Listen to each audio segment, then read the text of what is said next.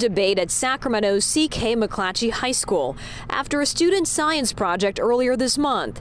It tried to correlate race and lower IQ, offending many minority students. The project prompted an internal investigation, and students and parents packed the school auditorium tonight. We are on a journey together as a community around very difficult and sensitive topics. The project set off a deeper dialogue among the school community about the lack of diversity within a selective magnet program known as a Humanities and International Studies program. How people perceive HISP is incredibly important because I think that we can't expect to attract a more diverse class of students if those students think that they won't be welcomed there.